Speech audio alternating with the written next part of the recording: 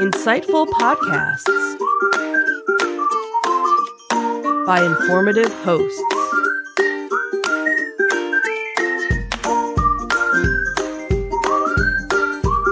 Insights into Things, a podcast network.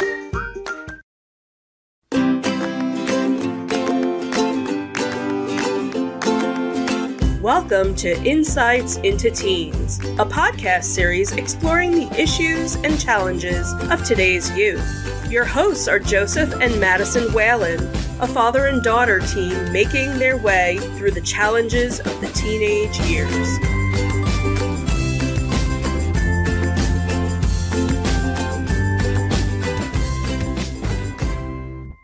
Welcome to Insights into Teens. This is episode 57, Academic Expectations. I'm your host, Joseph Whalen, and my intelligent and accomplished co-host, Madison Whalen. Hello, everyone. How are you doing today, Maddie? I'm okay. Wow, that's enthusiastic, isn't it? Yeah. So today we are talking about academic expectations. Whoa. And what do you think academic expectations are? If I had to guess, it would be, basically, if your school wants you to be at a certain level so you can move on to the next grade, if your parents want to have, certain grades, and even if you want to have certain grades. Okay. And your grade level is definitely an important part of academic expectations, but it's not everything.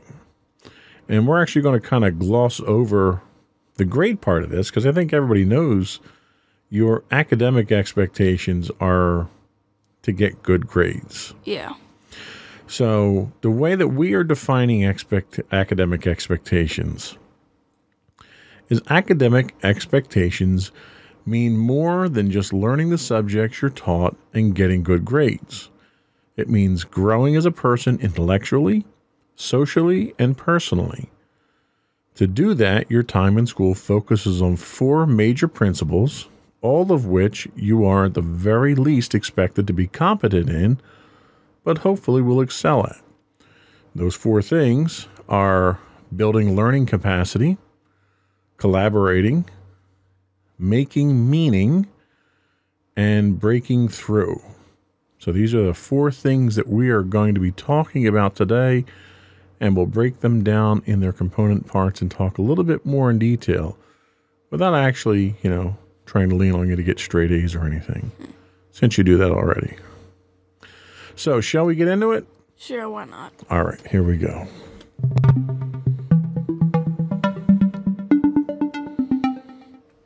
So, building learning capacity is the practice of developing learning capacity through goal setting, personal growth, and academic achievement. And there's 5 major points to how we do this. And I want to get your thoughts on this because a lot of these things we've actually kind of touched on already in other podcasts about different things. So the first thing they talk about is realistic expectations. Straight A's are desirable, but not required.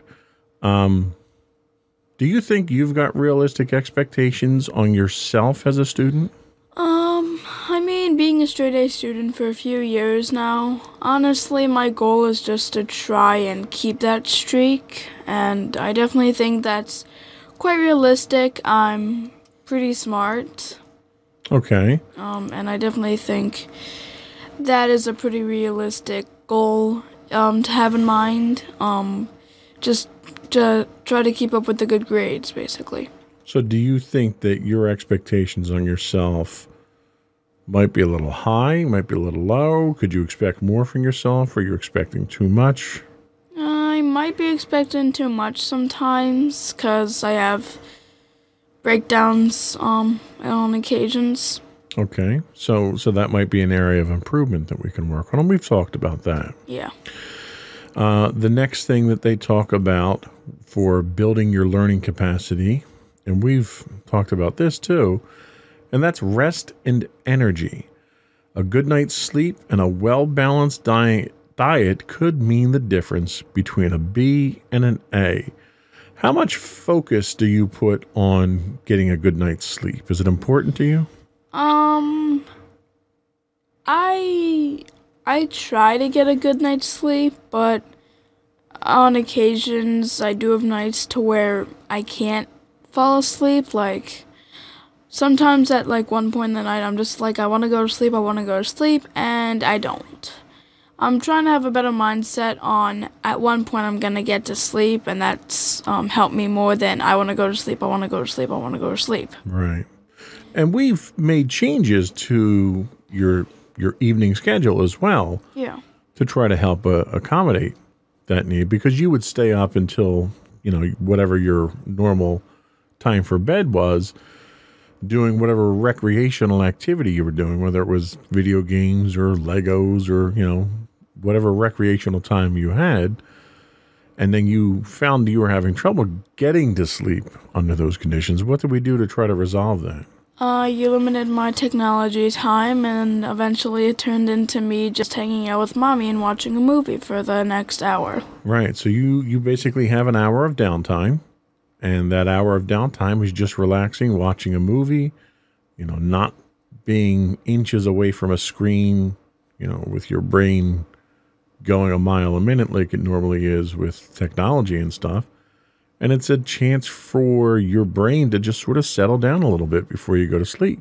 Mm-hmm. Now, have you found that that's helped you at all get to sleep sooner and get better sleep? I mean, I've never really been a judge. I mean, I've definitely gotten better with sleeping than I have before. I'm not like just constantly awake for hours on end. I mean, I'm still awake for at least maybe 2 hours, but most of the time I am able to get a good sleep unless I just have like a bad night and I need to have some consolation with Mommy. Okay.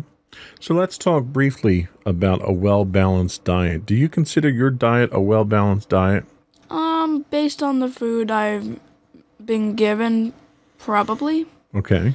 I mean, like, I do snack here and there, but Mommy makes sure to give me a well-balanced diet. I have a good breakfast. She always makes sure to pack some type of fruit with my lunch, and I have a pretty well-balanced dinner, even though I don't normally eat all the same foods you guys do. Right.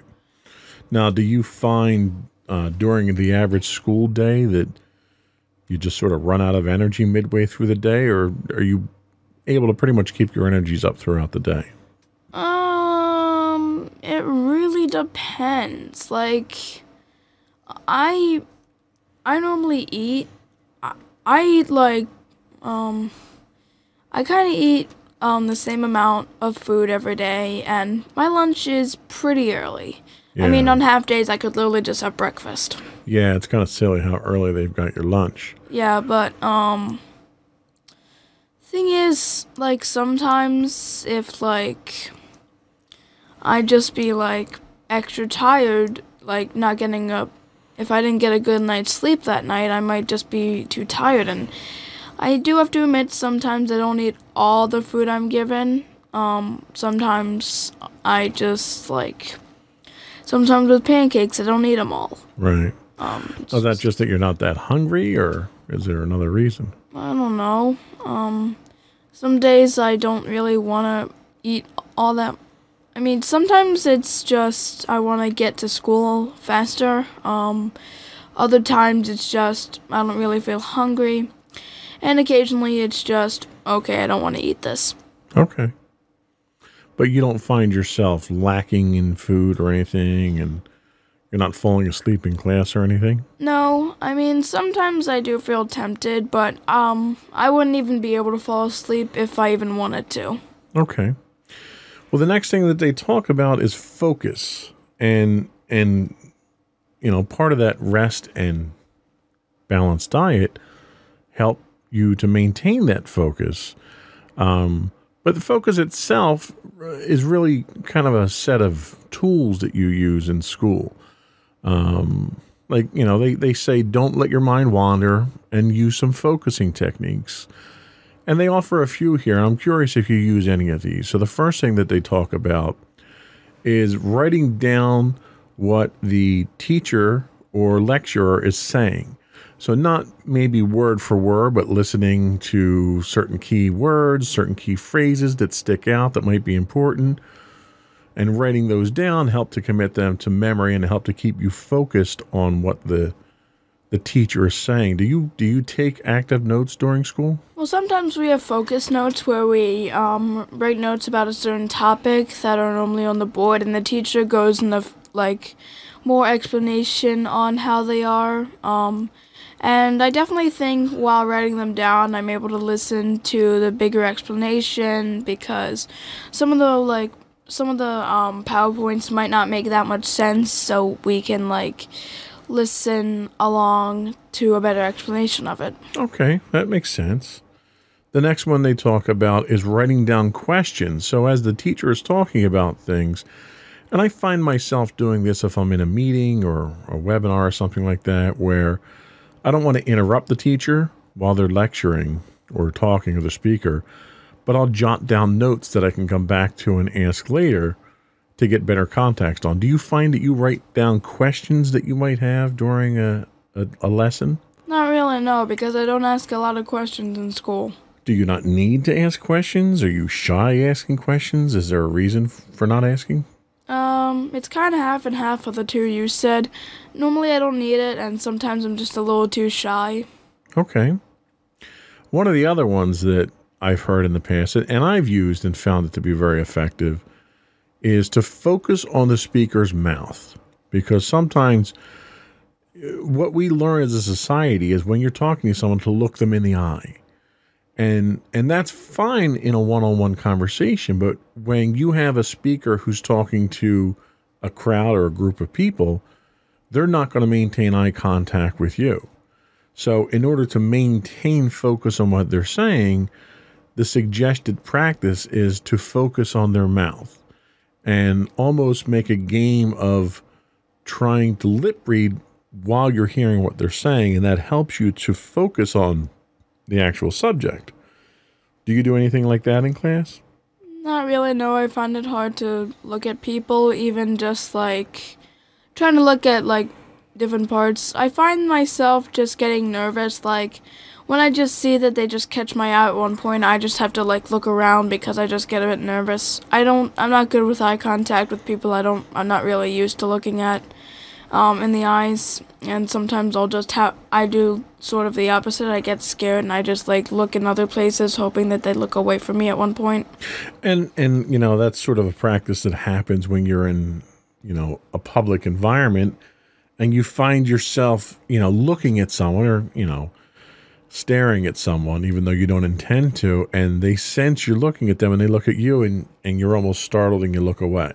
Yeah. That effect. I get that. I can understand that. What about distractions? How are you at handling distractions in the classroom? Other kids, maybe somebody walking by in the hall, something that's going on outside through the window. Are you easily distracted in class? Not really, no. I can handle, when kids, in my math class, since the last 2 periods, when the second period bell rings, everyone else is, getting out of the classroom while we're still in. I'm not really distracted by them. I mean, I do hear them, but honestly, I really don't pay any attention to them. But other kids just acting like class clowns and just, screaming out of... The annoying kids. Yeah, the annoying kids, it's kind of hard to handle them. I'm still trying to figure out how to handle them. Yeah, it's tough. It takes quite a bit of adjustment. And the last one on focus they talk about here, and this is more for studying, but certainly when you're in class as well, getting a lesson, and that is to make yourself as comfortable as possible. Now, I know chairs in school are not designed to be comfortable. Nope. Not by any stretch of the imagination. Do you find your mind wandering if you're sitting too long? Do you need to get up and move? Do you need to shift around a lot in your chair? Are you fidgety, I guess, when you're sitting in class? I mean, sometimes when I accidentally sit on my leg for a little too long, or if my legs are in a weird position, if I'm not close enough to my desk, I end up shifting. I don't do it too often, but it's Often enough to the point where I can notice that I'm doing it, but I can't help it. That makes sense. The next thing they talk about in building your learning capacity is very important, and that's learning how to study. So the first thing they talk about here is sort of what we touched on with focus, is taking notes. Do you think you take good notes? Like, do you review your notes later on after class and find that they help you? I mean, yeah, like, especially with definitions. Like, if you're ever having, like, picture a science test and, like, they give you, like, notes on the definitions and it's, like, sort of similar to the paper. Like, studying over those notes and, like, knowing what the definitions are will definitely help me. And whenever I take notes with definitions, I definitely can remember because, like, let me just say in history, we're learning about feudalism. And just having the definition of what feudalism is, and like having the having the definitions for topics that we have on the podcast is easy to like go for a reference, basically. Right. That's a good point. Very good point. They also talk about taking short breaks. So when you study, or even when you're doing your homework, what do you do to take a short break? And I already know the answer to this because I saw you today doing it. I just normally, whenever my cat goes meow, meow, I just sit with her. Occasionally, if I have to go to the restroom, I do that, but other than that, I really don't take breaks. And the only other time I've ever taken a break was when I was writing, and I basically went in my room for 5 minutes, and guess what I did? What'd you do? I put away my laundry. Wow, that's exciting. I just do, like, productive breaks. I probably should take a few more breaks, but I want to get my homework done. It's probably not the healthiest solution, but... Well, I mean, it's nice to have the determination to want to work through what you have to get through.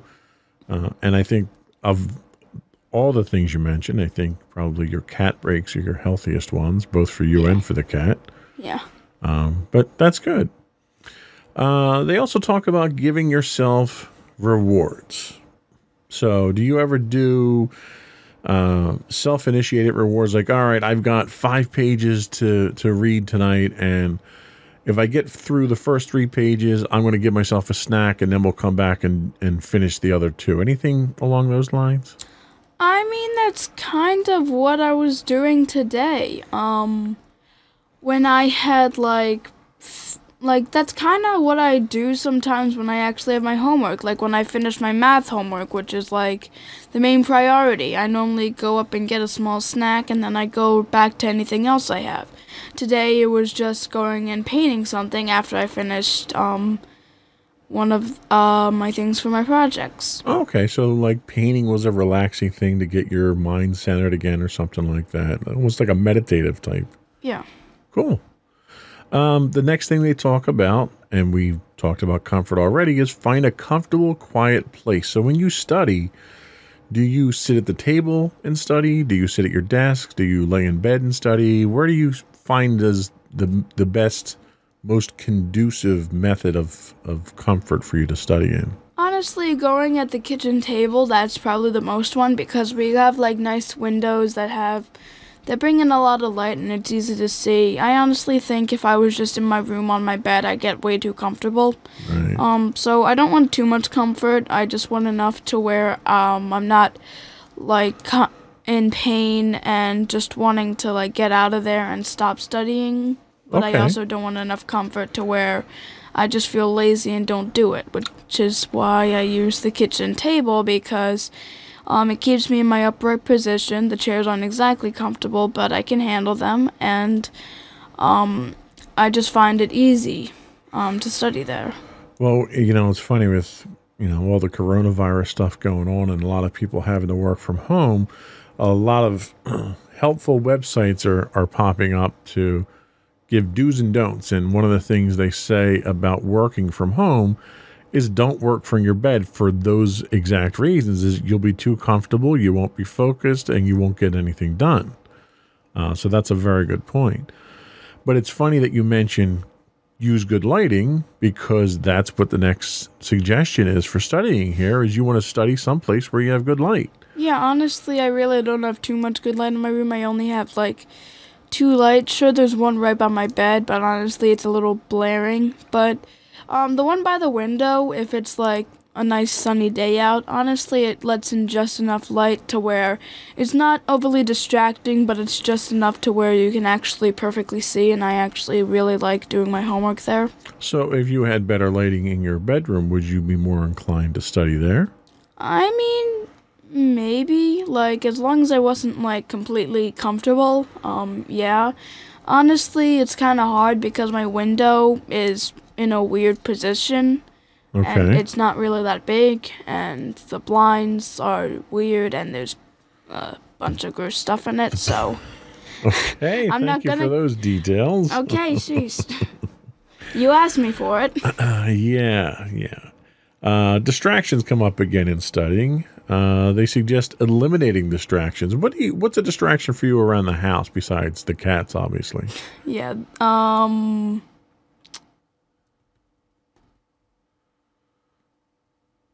And mommy and daddy. well, you guys aren't normally there. So really no distractions for you to worry about then. Except the cat constantly going, Well, yeah, we do have some needy cats that require attention. yeah. Oh, yeah, wait, there's also another, well, my one cat, Leota, also is a different way of causing a distraction, literally just going up on the table, just walking all over my work, and I'm like, really? Not joking. Nice. The last thing they talk about is setting a schedule. So do you, and I guess you do, I mean, you don't really need a schedule. You basically take care of this first thing when you get home, right? Yeah, I always try to get my homework done as fast as I can because then I know I have more time to relax when I'm done. And today, even though I really didn't have a schedule, even though I just played it by ear, it was just like, okay, I have some things I want to get done. Let's try to get them done. Yeah, and you were very productive today. I was very proud of you. Yeah, I'm surprised. Honestly, I thought I was just going to sit on my bed and do absolutely nothing, And you were afraid you were going to be bored, with the day off. So good for you. Yep. So the last thing they talk about in building learning capacity is really, I guess, the most important, and that is learning how to learn.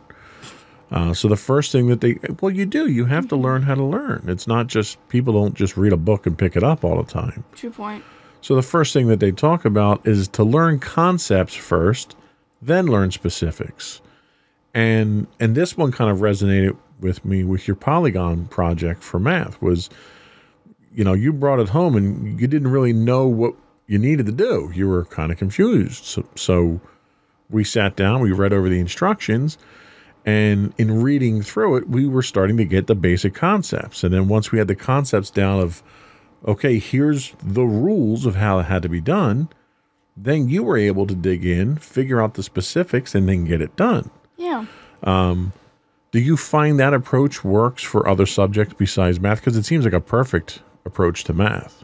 Yeah, honestly, once you, get the whole idea down, then you can go to specifics. That's basically how it goes. Let's say you had to study for a science test.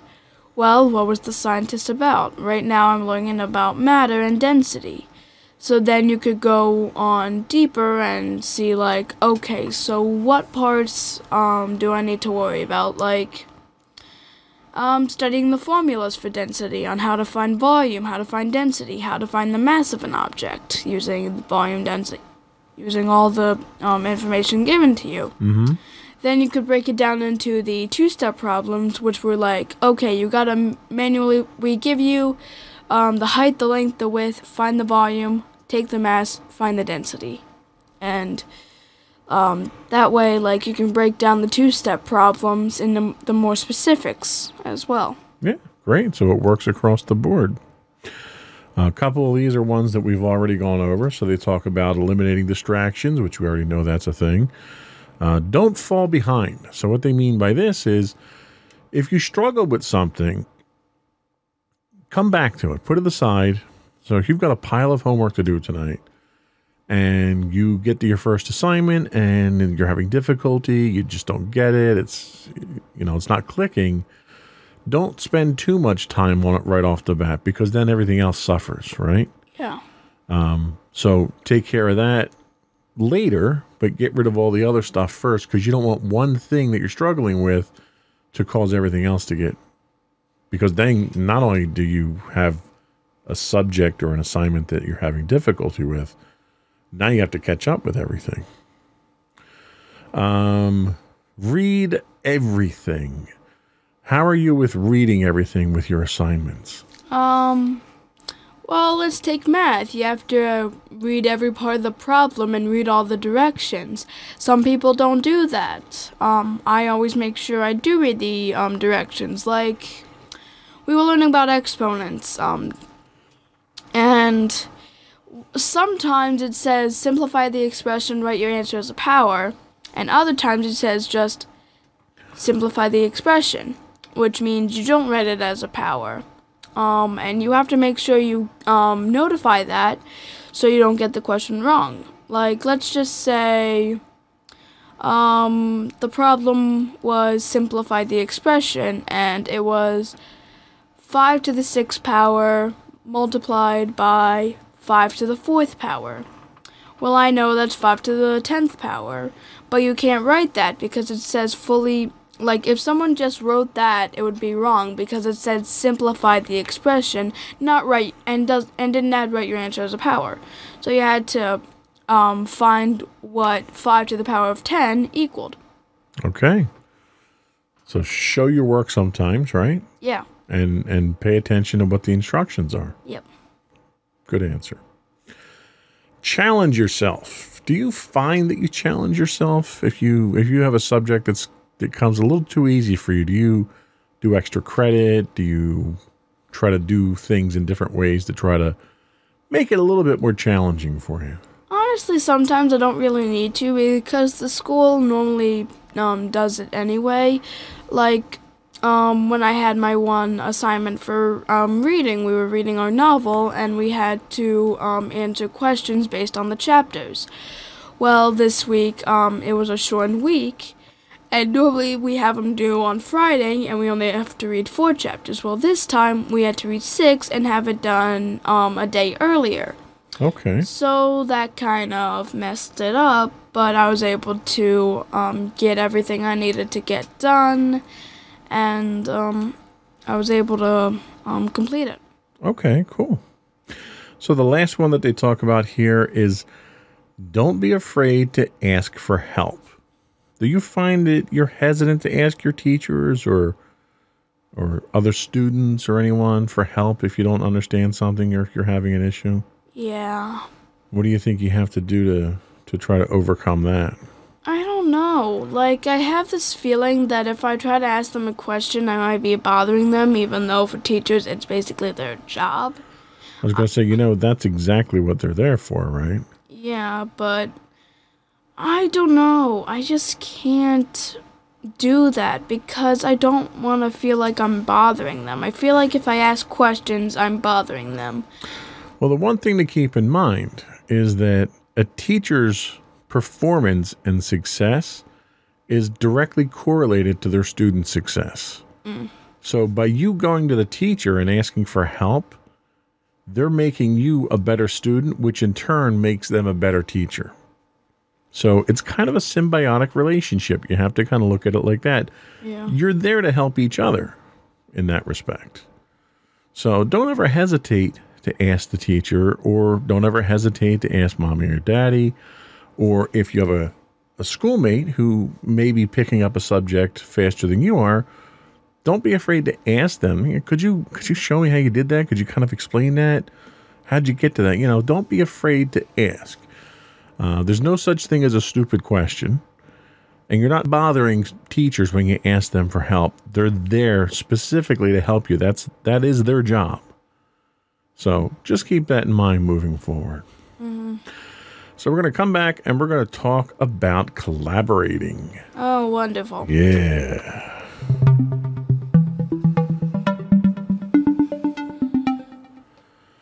So collaborating or developing collaborative skills and values enable you to actively engage others and contribute as effective members of any community. How would you say, on a scale of 1 to 10, how would you rate your collaborative ability? 10 being the best. 5 or 6. Okay, that's pretty high. I didn't think you'd have that much confidence. I think that's pretty good. I guess, maybe. I think that's good. So they talk about some ways to improve your collaboration ability. The first being learn how to listen. Listening is very important. Let people speak without interruption. Pick out key phrases and write them down for emphasis for later discussion. Again, taking notes, right? And then make sure you understand the point. And the easiest way to do that, because a lot of times people will speak, and if you don't say anything, they kind of assume you know what they're talking about. So a lot of times what I tend to do, just to make sure that I get it, and even to be honest with you, in a group, even if I know I get it, I may do this for the benefit of other people. And that is to repeat back my understanding of what they just said. So if somebody explains to me how they want to have something done or what their problem is, I'll repeat that back to them just so that they can confirm that, yep, you got it right. You know, I may do it in different terms just so it's clear for everybody. But repeating that back tries to clarify it for everyone. How are you at listening? Are you a good listener? I mean, I always want to be, whenever my friends have an issue, I always want to try and understand what goes on. Sometimes I don't have the best solutions for it, but I guess just listening would be a major key part, because sometimes I just need to let off a bit of steam. Okay. Well, the next one they talk about here is one that I mentioned already, and that's ask good questions. So the rule is there's no such thing as a dumb question.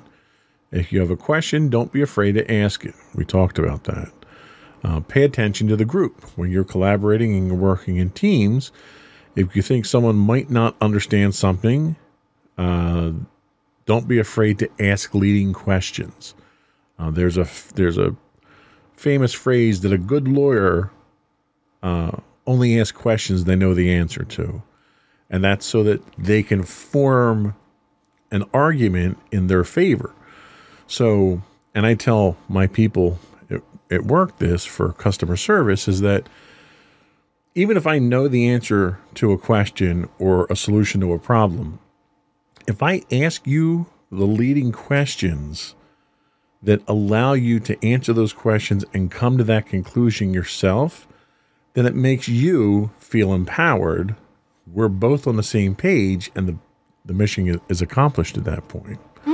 So that's kind of a human psychological thing where if you feel like you've got the answer, you've reached that answer yourself just by me asking you questions, then you feel fulfilled from it. Good point. Think of alternate scenarios.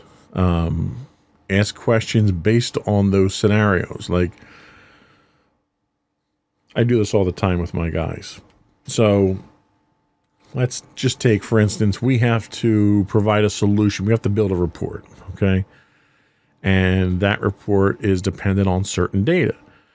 Well, I'll ask questions like I did today. Okay, well, we need to build a shipping report, and this shipping report needs to look at a customer record, and that customer record might have an address, a shipping address in 3 different locations.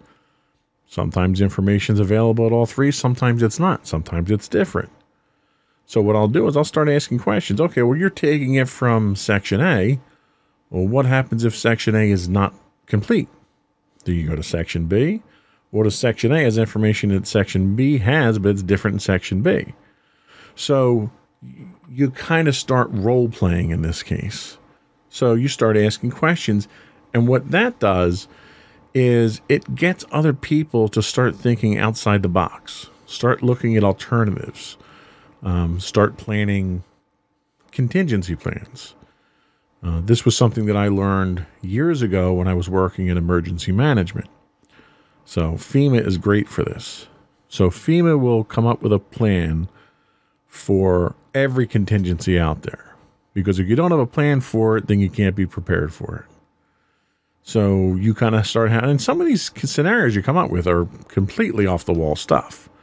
But you come up with all of them, and then you start coming up with answers for them so that when something happens or a question comes up, you already have the answer to it, and then you can work through that problem. When you're working in groups, do you find that you're taking the lead by asking these questions and trying to get answers or leading people to your conclusion? Or you take a more passive role and sort of let the other kids take the lead? I kind of let the other kids take the lead because I don't normally like main roles in anything. Okay. I just feel as though that's too much attention and people are just sort of waiting for you to slip up. It's something like that. Okay. Well, the next thing that they do talk about is learn how to negotiate. Do you know how to negotiate? What does that mean, though? So negotiate is when you have one opinion, somebody else has another opinion, and you kind of need them to either move to your opinion or you kind of need to meet somewhere in the middle. Yeah, I think I'm kind of good at that. Where have you had to do that in the past? I mean, like, whenever I hang out with my friends, we're like, okay, what do we want to do today? And it's like, I want to go draw, and they want to go play on the playground, and then we can meet in the middle and say, like, okay, we can play for a few minutes, and then we can go draw. Exactly. So you're learning to compromise there. You know where else you use it that you probably don't realize? We go to a convention, and you want to buy a toy or a picture or whatever it is, and the man says, well, that's $5. And you say, well, will you take 4? And the guy says, either he'll say yes or he'll say no. I don't do that, but you do. Well, but you do that from time to time. When you were buying Legos the one day, you did that. Or when you were buying your LPS before. They're $3 each. Okay, well, if I give you 5, can I have 3 of them? And you would get those deals. You would get a discount on them. And all that's part of negotiation. Right? Yeah. And you don't even realize you're doing it. Model what we expect. Do you know what that means? I guess no. Okay. So if I want people to be respectful and I want them to be nice to other people, what's the easiest way to do that? You show them how to be nice to people by being it yourself? Exactly. So you model what you want other people to do. So in a group environment, if you want other people to compromise and be negotiators and be willing to work together, you have to do that yourself. If you want other people to stick to their guns and stick to their beliefs, then you do that yourself. It's all part of being a role model, which we've talked about before. It's part of leadership, which we've talked about before. So modeling that is no different than what mommy or daddy do, where we try to set a good example. And sometimes it works, sometimes it doesn't. People don't always follow that example. But, given your personality and given your history, I think a lot of what you do, you model that to other kids, especially, some of the younger kids that you hang around with in the neighborhood.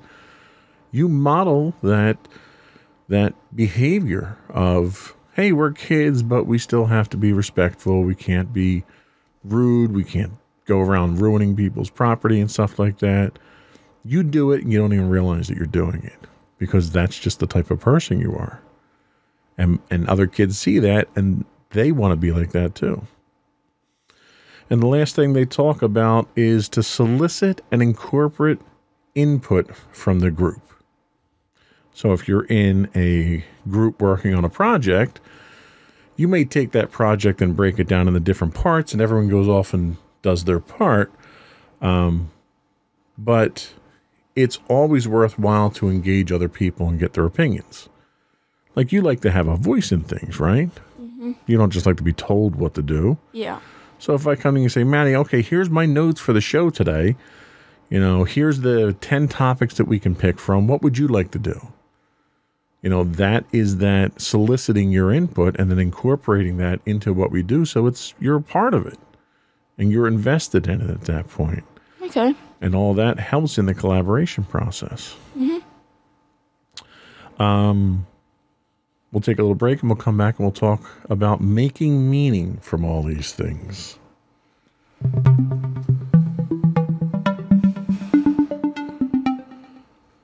So making meaning means to problem solve. It means to question, investigate, and make decisions using a learning process, using thinking tools, and a range of learning strategies to deepen your understandings of concepts. Think scientific process. You're familiar with that concept? Yeah. So making meaning is using all the tools that you have available.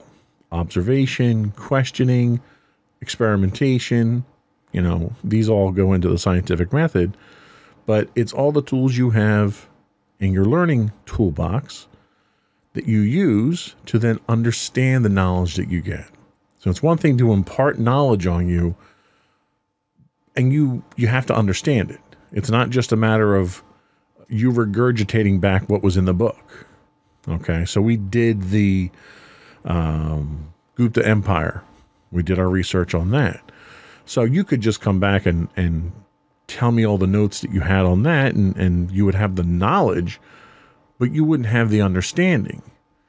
So when you make meaning of something, it's getting an understanding of what that subject is. Okay. Can you give me an example of something like that you've done recently? I guess I'll have to go with my geography project for math.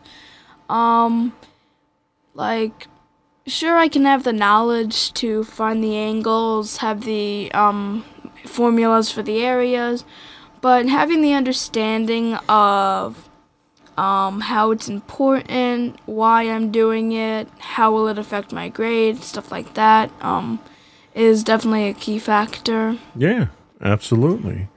And they talk about 4 specific things when it comes to making meaning, and the first being problem solving. We've already done a podcast on problem solving. Yep. So you're familiar with that. And I think, honestly, you're pretty good at problem solving. Wouldn't you agree? Yeah. The next thing they talk about is investigating. Do you think you have good investigative skills? I think so. That would involve doing research, doing experimentation, and gathering information, taking notes. Yeah. The next one they talk about is having an open mind. Don't blind yourself to other possibilities. Keep an open mind. Solicit feedback and input, and accept other people's ideas. So we don't have all the answers, right? So sometimes we rely on other people and get their input to do that. Yeah. I may be in charge of my department, but I don't know everything in my department. In fact, I can't necessarily even do the jobs of all the people in my department. My job is to inspire other people, coordinate other people to get the work done. And the last thing they talk about is understanding the content. And this is the make meaning part, which I think you've got a very good concept with. At the end of the day, you need to know what it is that you're talking about. You need to review your notes. You need to use your knowledge to answer the questions. So what you'll see going through the study stuff for the Gupta Empire is you will ultimately spend several weeks or several months learning all that information. And then at the end of the marking period, what do? They test you on it. And they don't ask you to regurgitate your notes, right? They're going to ask you questions that are related to your notes that you should have found the answers to already. They're not always going to give you the answers. Sometimes you have to find those answers, and you have to know that you found those answers. So that revelation comes out later on once those questions are asked, and you're like, oh, well, yeah, this is the kind of government they had. This is the kind of military they had. This is the kind of technology they used. So all that comes out during the study process. And then the last thing, and this is part of the scientific method, is to confirm your findings. And you do that through tests and quizzes and stuff like that. So that's really what the learning process is. And the last thing, and there's not even enough to cover for another segment, but the last thing is the breakthrough point. What do you think the breakthrough point is? I'm drawing a blank. The breakthrough point is when you get it. You know? You go through all this work, you do all the legwork, you do all the reading, you take the tests, and at the end of the day, you know how to do geometry.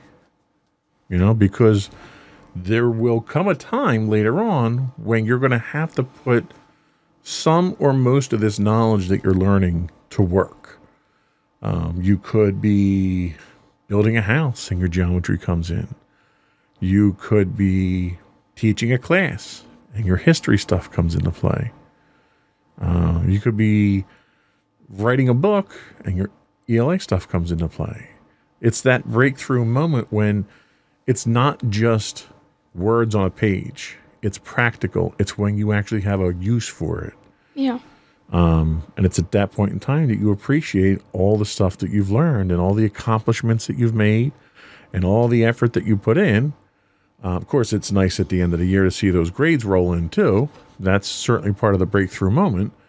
And you know, funny enough for me, my breakthrough moment came years after high school, when I went back to school for computers and microprocessing. And I think I told you this story before, but one of the classes that I had to take for the course that I was in was right-angled trigonometry. And I was terrified when I saw that as a requirement because I was terrible at math. And I went into this class thinking that I was going to fail it. It was going to lead to me failing the entire course. And the first week that I was in there, something just clicked in my brain and I just got it. And that was my breakthrough moment. And everything just sort of, it was like Legos. Everything just sort of fell into place and everything connected and it all worked out. And it was information that I had in the back of my mind that I had never had a use for up until that point. And then all of a sudden it all worked out. So that was all that I had on our academic expectations. Did you want to come back with some closing remarks? Sure. All right, let's do that.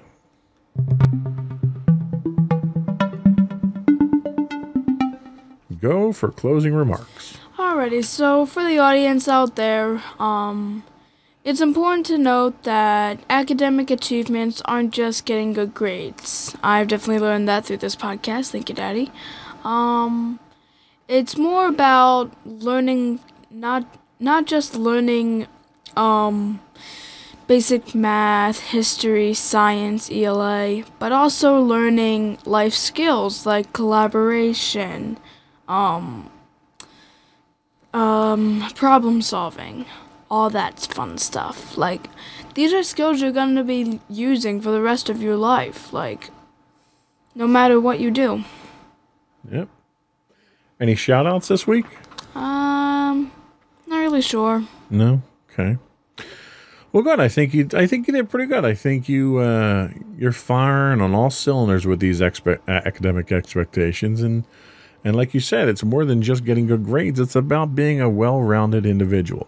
Yeah. And that's what your schools are doing. That's what your teachers are doing. They're teaching you how to face challenges, how to face complex problems, how to deal with these problems.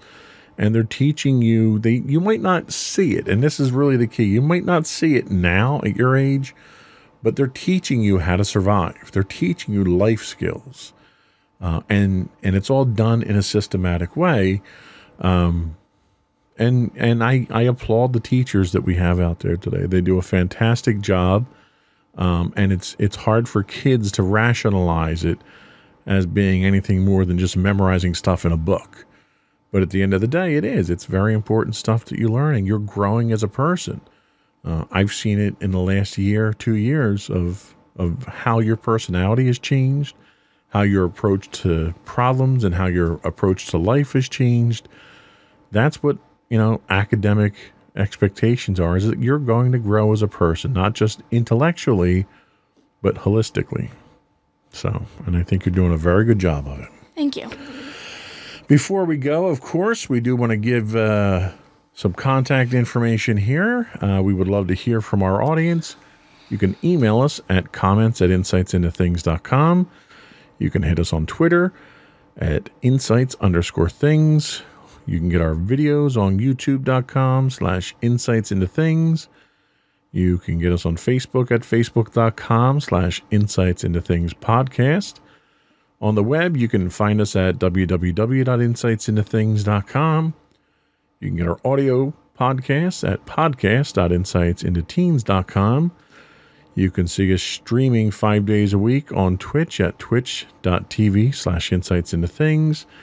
And you can subscribe to our podcasts on iTunes, Stitcher, Spotify, Blueberry, just about every major podcasting source out there. And what else? And you can find our 2 additional podcasts, Insights in Entertainment, hosted by you and Mommy, and Insights into Tomorrow, our monthly podcast, hosted by you and my brother Sam. Awesome. I think that's it. We're done. Bye, everyone. Another one in the books.